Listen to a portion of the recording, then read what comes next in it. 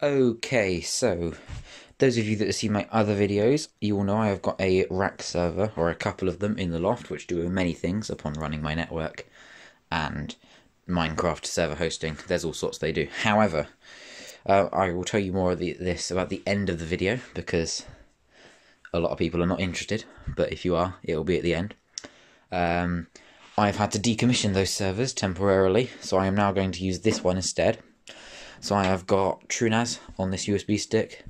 I've got 4 3TB drives in the front. And then this is going to run TrueNAS for file server. Then it will also run Proxmox in a VM, because TrueNAS has that feature. I'm going to put in this 2-port gigabit network card into the server as well. And then this will be used for PFsense. So you have your WAN and your LAN. And then these 2 ports here will be just general internet for the server. So that's something else you've got to do. So I will get on with that.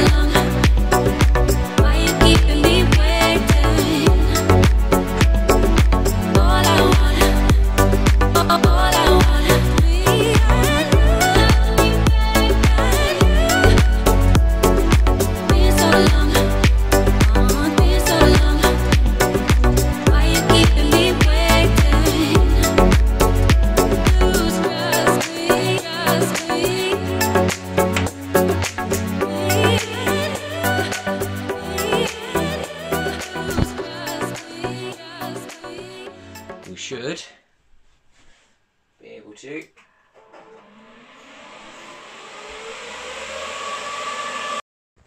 okay, long story short, we've got Proxmox running on it now, but you can see here is TrueNAS, here is PFsense. That's PFsense there. We're all working. Okay, so now I'm going to run these Ethernet ports, and we're also going to put this one downstairs, and then we can set it all up. Okay, we've got our 4 new cables here. I have pre-measured and pre-cut these so that it's a much simpler process.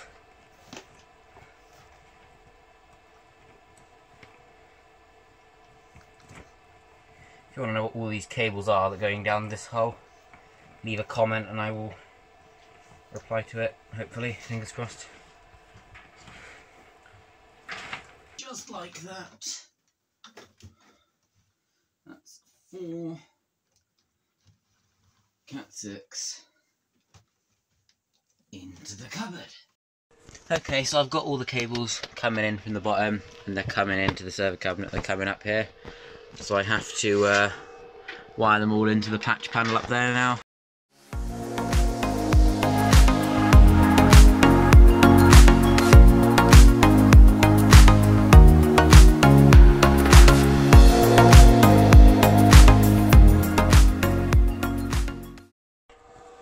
It was a royal pain in the ass, but we got there.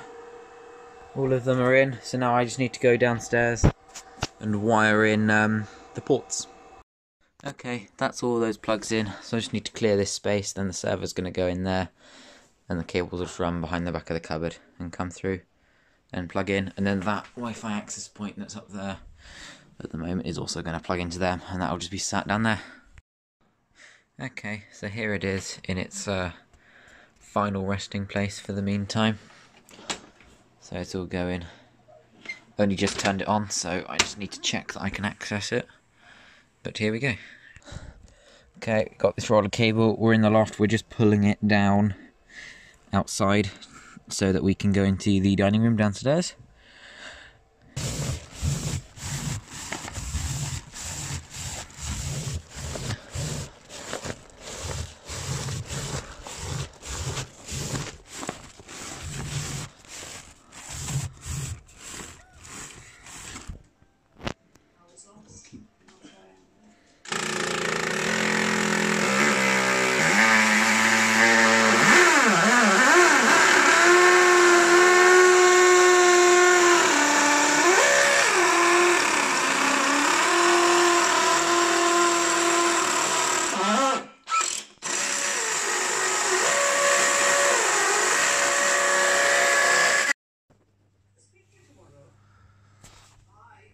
Okay, it's all in. It's working really well. I've got the printer going, excuse the noise of that.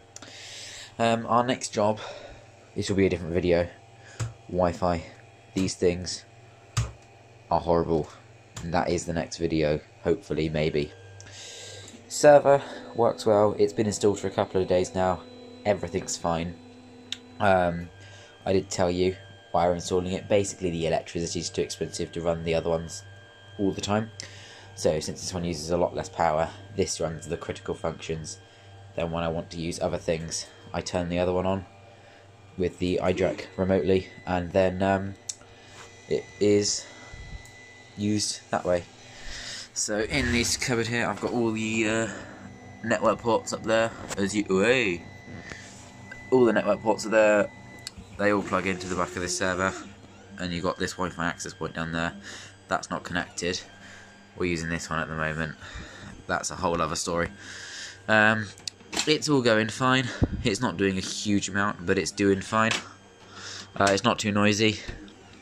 It's working well. It's been reliable. Thanks for watching. If you've made it this far, please subscribe. I do all sorts of weird things with technology and making things. So, yeah. I will see you in another video.